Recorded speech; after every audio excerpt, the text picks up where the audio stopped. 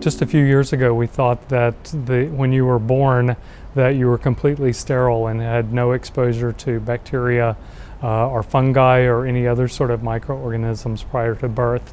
But recent studies suggest that the amniotic fluid that surrounds a baby may in fact have bacteria present in it that may be important in helping set that early immune response for babies as they're born.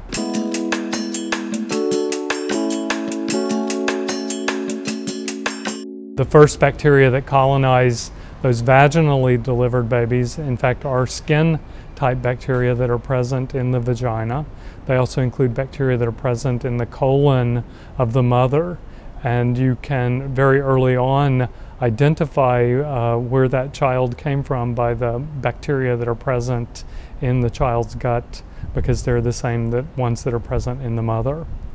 When babies are born by cesarean section, in fact, their initial bacteria are the ones that are present in the environment. So maybe the ones that come from surfaces of counters or hospital beds or other hospital workers, and not from the mother.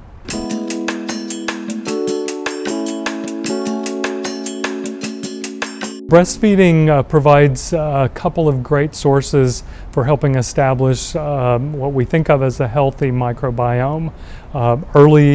Recent studies show that in fact there are bacteria present in breast milk, and that these are passed into the infant and can actually be recovered in their bowel movements, meaning that they are passing all the way through and establishing in the newborns. In addition to those bacteria, breast milk makes up to 200 types of carbohydrates that are not found elsewhere, and those carbohydrates seem to help with nutrition of the newborn as well as establishing a home for those healthy microbiota.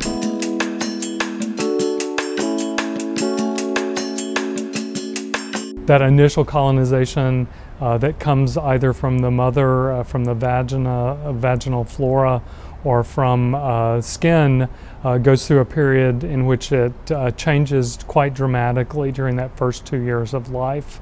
After about 2 years of age, up until mid-adulthood, it's fairly stable.